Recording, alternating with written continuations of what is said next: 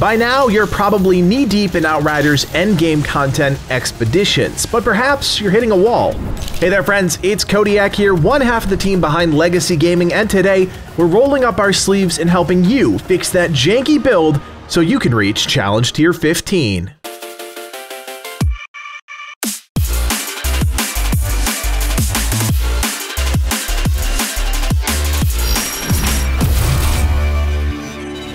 Let's be honest, you've probably watched a whole host of build guides thinking it was your golden ticket to the big leagues. The problem is, things still aren't clicking. Instead of trying to break down every class and pick out my favorite mods or weapons, I think we have to dive deeper than that and understand at a fundamental level what's actually going on within a build. The first thing you need to realize is that farming expeditions isn't necessarily the best way to get yourself the gear you need to flesh out a true budget build. In fact, I think it's probably one of the least efficient ways to do it. We've talked about a number of different farm methods here on the channel, so I'm not going to go into great lengths about that, but most of those methods, specifically the monster hunt farms, will net you dozens of epics and tons of titanium in a short amount of time. You have to focus on endgame progression in two distinct phases. The first phase we'll call building because all of the items you need can be obtained outside of expeditions. Remember those build guides I mentioned before? Well, most, if not all of them, talk about this legendary or that legendary, and the truth is those are damn near impossible to get unless you're farming the highest challenge tiers or you're just really lucky. What you need to focus on is finding pieces of gear during this building phase that you can make work in your particular scenario. Now I'm going to use my Technomancer as an example, simply because building a budget Technomancer is much easier than building out one of the other classes.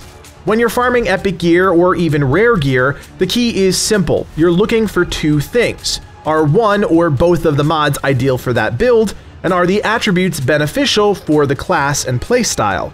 Ultimately, both come down to luck, but where you have control is in the choice to use a piece of gear or not. If an item has a solid mod like Crit Stack or Bloodlust, well, that may be something you'll want to consider, but if it has terrible attributes that will hold you back in the endgame, it's a piece you'll need to replace somewhere down the line.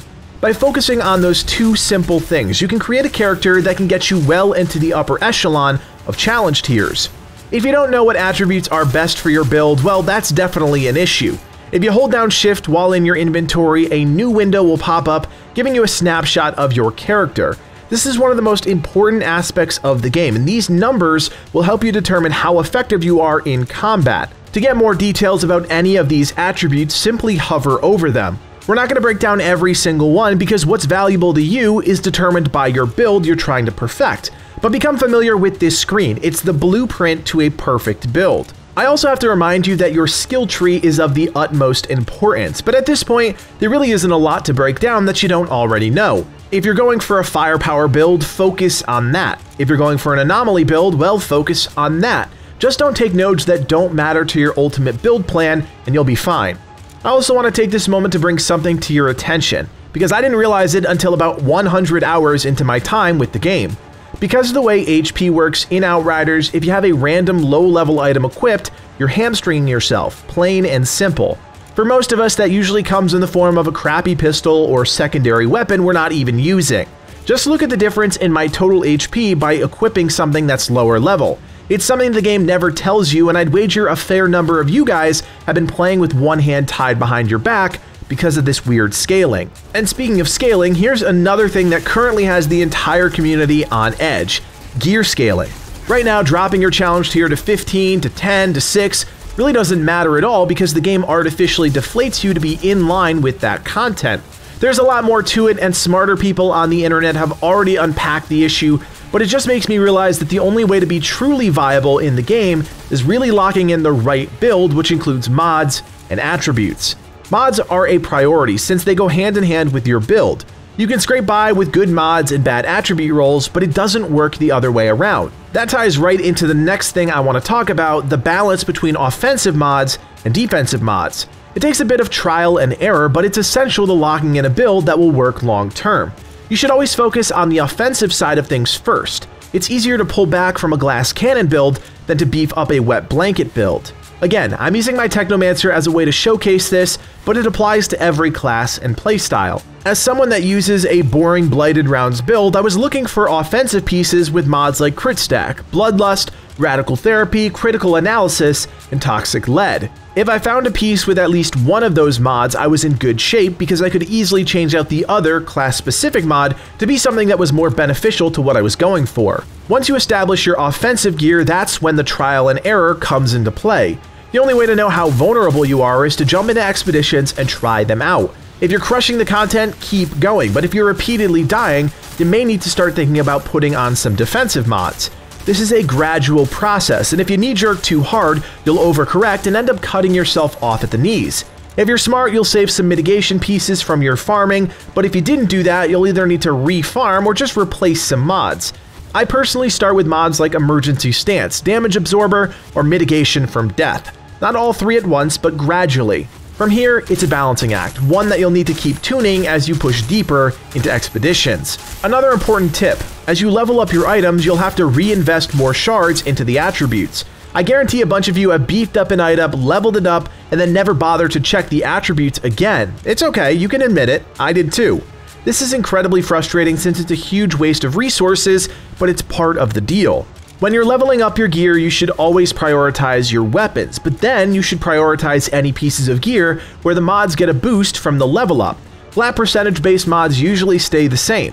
25% is always going to remain 25%, but if I can score an extra 2,000 firepower, you bet your ass that's what I'm going to level up first. The goal is to obviously level up as much as you can, but that's also a gradual process.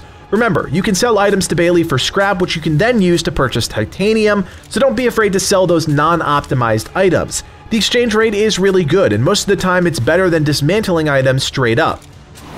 At this point we move into phase 2, the refinement phase, and this is where all those fancy legendaries come into play.